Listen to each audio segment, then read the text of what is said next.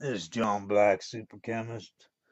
We're here to make some glacial ethanoic acid, or you can call it, most people know it by glacial acetic acid. So I'm going to call it glacial acetic acid from now on throughout the video. And that basically, the glacial part just means that it's got no water. It's pure acetic acid.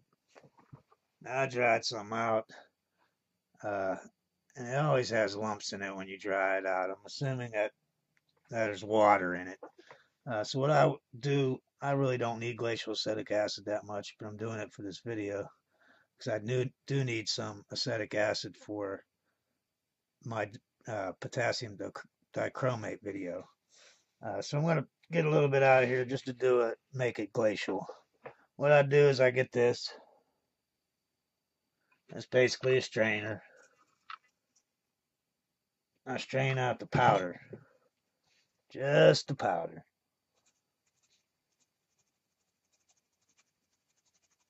Now, as you can see, it's like a fine sugar.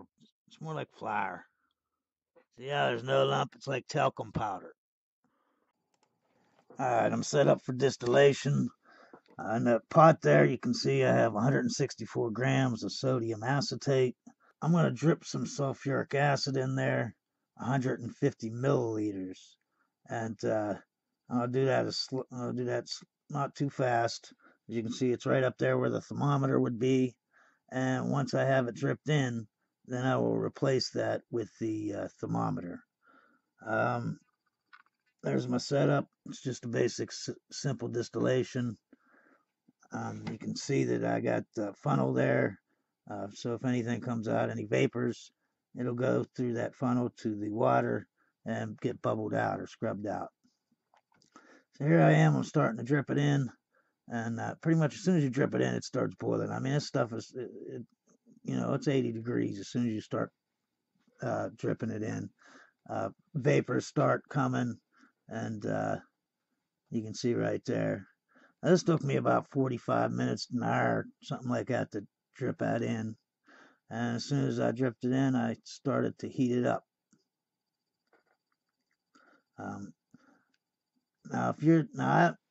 I didn't use the powder in this video because I don't need glacial acetic acid. I just used almost anhydrous, and I didn't use 98% sulfuric acid, so I'm just making concentrated. But you do it the same way. Keep in mind acetic acid boils at 118 to 119 degrees Celsius. So if you're doing glacial, you just boil off the, so you can see right here my front coming up. But you just boil off between 118 and 119, and you got your glacial acetic acid. Me, I'm taking everything because the only liquids in there are sulfuric acid and the acetic acid. And sulfuric acid boils at like, I don't know, 330 Celsius or something like that. So I'm not worried about that. And I did it at a pretty fast rate. It took me like maybe 2 hours to do this. And I did it twice, so it actually took 4 hours. Because I couldn't fit it all into the flask, and I didn't want to be there for 4 hours straight. As you can see, even on the other side, I should have used a bigger water condenser there. A lot of vapors made it past it. But I'll tell you what, I'm glad I broke the adapter that goes there, because normally you'd have an adapter and it'd go straight to my round bottom flask. But I don't have that. As you can see, what happens is the vapors get trapped up there, and they just get pushed through this little tube here when it drips. And basically all that fumes just go straight into the acetic acid that's already there. It dissolves right in it. So that's a great thing, because normally the tube would be up there on top and it would just escape right out into the atmosphere. This kind of makes it so it comes out and goes straight into the liquid. I kind of like this method here.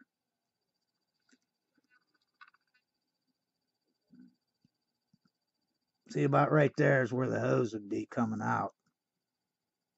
Yeah, right there. And as you can see, all that smoke would be coming out that going into my funnel. I'd have to bubble all that and lose it. This way, it gets stuck there, and it only can come out that little tube. See there, that little tube inside? And then, it has to make it back up to the funnel. So anyways, here we are about halfway through, and you can see it's boiling. The top is still hard as heck with wet spots. At the beginning of the distillation, I shake the whole apparatus. I just clamp onto it and shake the whole thing. And doesn't really do much, but it helps a little bit. And then I check all my joints, and then I start the distillation up.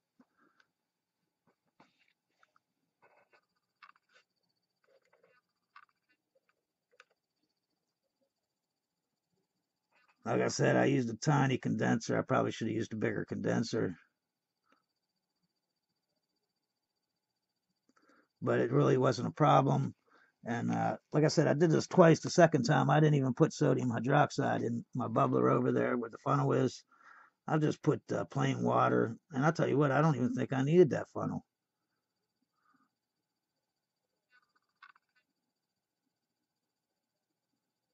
And here we are. We're getting down to the last. You know when you're done, when all your stuff is falling into the liquid and it's mostly liquefied. The other thing is it'll stop boiling because sulfuric acid boils so high temperature that it'll just stop boiling. And the third thing is nothing will be coming over. You know what I mean? You'll stop getting your acetic acid. You can see it's just puffing a little bit by little bit because there's so little in the pot that it's just, you know, doing little puffs.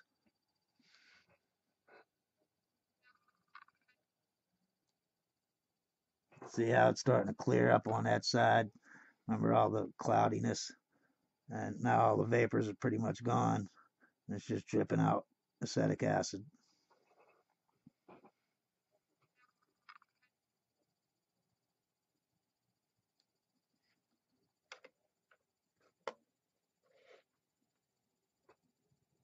I have a tin foil there to separate the heat from the cooling condenser, so I don't have to use as much ice. You can see there's really nothing coming out. There's like a drop every like minute. So at this point, I'm starting to give up. And whatever's in the pot, I just said screw it. Well, there you go. That's from. Remember, I did this twice now. I think the theoretical yield would be 240 milliliters. So this is a 500 milliliter round bottom flask. As you can see, it's almost filled up. 250 would be half. So I did get about 240. So that was a decent yield. Keep in mind now, if you were making glacial acetic acid, you do it the same exact way, but you're going to get a smaller yield because this has some water in it. You know what I mean?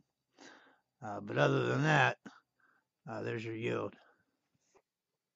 All right, glacial acetic acid or ethanoic acid. It's just the same as alcohol almost. Here's alcohol, ethanol, vodka, and here's what we just made. See how it has two carbons? Two carbons. Two hydroxyl groups. What the difference is this is oxidized. This has two hydrogens there. And this has two bonds to the same thing, an oxygen. So that's what makes that different. Now, if I had the potassium dichromate, or any kind of oxidizer, really a good oxidizer, I could just oxidize this to this, and I wouldn't have to do. But this is a different method here that we're doing. That's what this prefix ethan, ethanoic, ethanol, get it? Ethan, uh, two carbons. So, anyways, here's what we did to get our acetic acid. We got some sulfuric acid, and we just dripped it onto the sodium acetate. And you can see from how I did that, see how you got sodium sulfate, sodium bisulfate, because it took one of the hydrogens.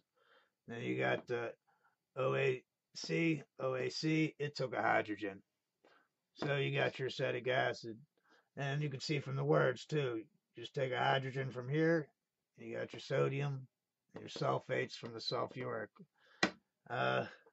Anyways, you got now, and keep in mind, I said this in the nitric acid video, 'cause I basically made nitric acid the same way. I dripped sulfuric acid onto a nitrate.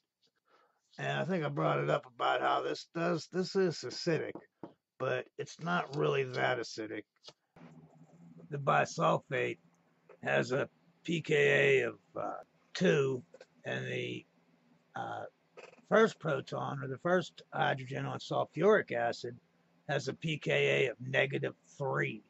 So that's a big difference. I mean, those are by magnitudes of 10. You know what I mean? So even though it's a difference of, say, 5, each one of those is an a multitude of 10. So keep that in mind. That's a big difference in a pKa. And actually, you got to be lower than -2 to be a strong acid. I mean, sulfuric acid just makes it in there, and then this does not. So it is not a strong acid. Anyways, so I take 1 mole per 1 mole. It's 53 milliliters per mole. I just use 95%. If you use 98, then divide by, if you're making glacial, you divide by 0.998 to find out how many milliliters. But I want to throw some extra in, so it doesn't really matter. So there's 56 milliliters per mole. I needed 2 of them because I put 2 moles of that in. That gave me 112 milliliters. That gave me 112 milliliters down there at the bottom here. And as you can see, I added in 150 just because it's a nice round number. I didn't want to put in a whole extra mole. So I ended up putting 38 milliliters extra in. That's 68% of a mole. So I put 2 moles in plus 68% of a mole. Because I have done this experiment a couple times before this, and it doesn't seem to give me a good yield. This time I actually got a decent yield. And so throwing a little bit in extra is pretty good. I didn't want to do a whole mole, so I like nice even numbers. Anyways, to move on. So I got 2 moles of this, 82 grams a mole. It's 164 grams. That's why I used that. I'm a theoretical yield. This is 60 milliliters a mole times 2, because we put 2 moles in of the sulfuric acid and the sodium acetate. So that's 120 milliliters per each reaction. Because remember, I said I did this twice. So times 2 gives us 240 milliliters theoretical yield. And so I have 4 moles of acetic acid or ethanoic acid concentrated. And you saw before that it actually was pretty good yield. Now keep in mind, mine has water in it because I didn't use all powder like I showed at the beginning of the video. But the whole process is the same exact way to make glacial. Just make sure it's nice and powder with no lumps. Make sure your sulfuric acid is anhydrous, and you'll just distill it over between 118 and 119. You're going to have some glacial acetic acid. It's that simple. One last thing, another way you can, if you have some concentrated acetic acid, concentrated ethanoic acid, you can always do this. All right, you can make reflux it with an anhydride. Now, what's an anhydride? A carboxylic acid anhydride. You take the carboxylic acid. I have 2 of them here. What we just made. Now let's say, look at how I have it. Look at the blue. What if I took an OH off of this and an H off of that, and I connected them together like that? That removes 1 water molecule. And that's how you get an anhydride. So if I reflux this anhydride with some ethanoic acid, and there's a little bit of water in there, the water will react with this to turn it back into ethanoic acid. So you end up with glacial acetic acid. And always remember, science is great.